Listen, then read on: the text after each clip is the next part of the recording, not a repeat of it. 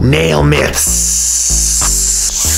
Ah! Oh my God, they're coming after us. I love putting the camera in Tracy's face. She genuinely hates, I genuinely love.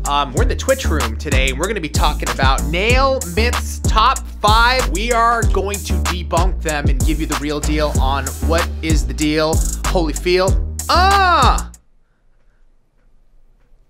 Are you gonna see?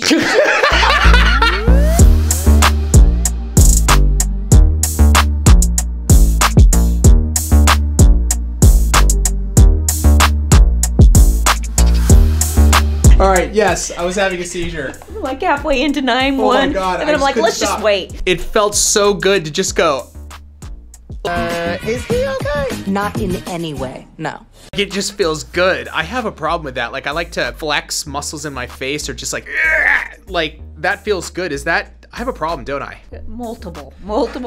But I mean, along the lines of, you know, calling 911, I told you earlier, you cannot die on me. Don't croak. I'll try not to croak, Tracy. But let's talk nail myths. This is a fun topic for me because there are some crazy nail myths. Let's go through them. These are the top 5. Number 1, nails need to breathe. No, it's a total myth. Like, that's a myth. Like, you don't take off a set and hear it like gasp for air. And what I love about it, I really love this, is we go, they need to come off to breathe. And then we're immediately gonna suffocate them by putting product back on them, right? No, they don't need to breathe. I think there's legitimately people that actually feel like, I need my natural nails and they need to breathe, but this is dead, right? It's like dead. Your hair, it ain't breathing. There's nothing there. So, most important thing is whoever's managing your natural nails needs to understand your natural nails and not not cause damage. As Greg says, it's the fools that do damage, not the tools, son. That brings us into myth number 2. Good transition. Myth number 2. Nail enhancements in general are damaging. Just overall, wearing nail enhancements over a long period of time, oh yeah, that's damaging. Myth or fact? It's really a myth. That's a myth. But if you don't have a nail tech that's taking care of your natural nails, then it can kind of be fact, right? Oh, so yeah, but now you're talking about the person that is causing damage, Yeah. not the actual I'm nails. talking about the fool. The fool, yes, thank you.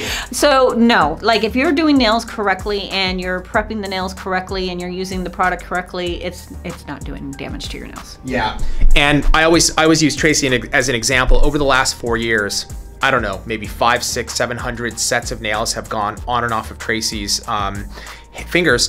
And sometimes like 3, 4, 5 times a week. I mean, there was a point where we're shooting so much content, you'd put them on, take them off in a day, right? Yeah. And your nail and your nails are perfectly healthy, in good shape, correct? They're really good. Yeah. Like they're strong. Like I can take these off, they're fine. I put them back on.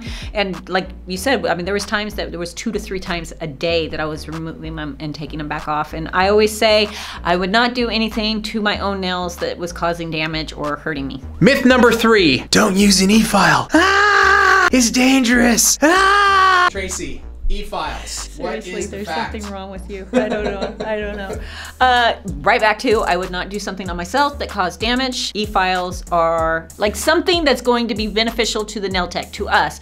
It saves my wrists, it saves my arms, it makes me go faster. I can do just as much damage with this as I can with that. So it's like a doctor. Like I wouldn't just hand a doctor straight out of school and go, here's a scalpel, like do open heart surgery on me. You know, you want some practice behind it. They've learned their trade, their technique. Same with us. Unfortunately, there are techs that don't know what they're doing, and just as long as you're able to, right, you gotta recognize, you gotta ask questions, recognize, you'll be good to go. Myth number 4, gel is much healthier than acrylic. I've got some good info on this one, but Tracy, thoughts? It used to be true, and you always go, what? What? What? It used to be because back in the day, I used an acid primer when I did acrylic, which is kind of chemically etching the nail. So, you know, getting it ready for the service. Whereas gel, we use a non-acid primer, and that doesn't chemically etch the nail. So in theory, I guess you could say gel was healthier a little bit. But now we prep, we do the same thing. We use protein bond no matter what, which is non-acid. It's the exact same amount of prep work for each one. One is not healthier than the other. Yeah, I think that's a really good point. And even there, it's not even, it's like the way that we used to prep acrylic versus gel, right? Yeah. But here's a fun fact. Like, gel is really a combination of monomer and polymer already done and mixed, and it's in a different consistency. Essentially, they're almost the same thing. One is just one step further down the process, and with obviously a little bit different chemistry. You have to light cure it versus air cure it, but they're similar. They're very similar in that way. So totally agree with you. And last but not least, myth number 5, gel polish, Trace. It's just like nail polish. It's the same thing. I brush it on, goes on, very similar. I just have to cure one. The other one air dries. Same thing, same thing, same thing. Yeah, I've heard this one and I've seen this one. So a lot of times when people tell me that their gel polish isn't sticking, it's because they're treating it like a polish. You have to prep gel polish just like I prep for any other enhancement. Right. It is an enhancement. It has to be prepped. Yeah, that's the part I think is the most important, is the fact that you have to prep it like you're prepping acrylic or gel, right? You got to like remove the shine. You got versus a lot of nail polish. You don't have to go through, it's a little bit different process, is it not, in prepping nail polish? Yeah, totally different. So you typically, like if you're doing polish, you would normally kind of do a water manicure, cleanse the nail, where you don't typically take a medium grit file to it, you may buff. Where gel polish, you're gonna use a medium grit file, you need to prep, get a little texture to that surface. Again, not damaging the surface, but you are prepping it.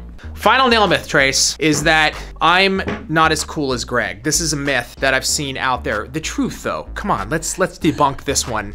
I knew that was coming. I knew it was coming. Let me think. Both ways are false because I'm cooler. Fact. You're cooler than all of us? Yep. That's a myth. That is a huge myth that will stay a myth. No debunking there. I'm cool. You and Greg are fools. Oh! Hey guys, we hope you love our nail videos. Comment below and let us know what you want to see next. To see more, go right over here. To subscribe to our channel, head right over here.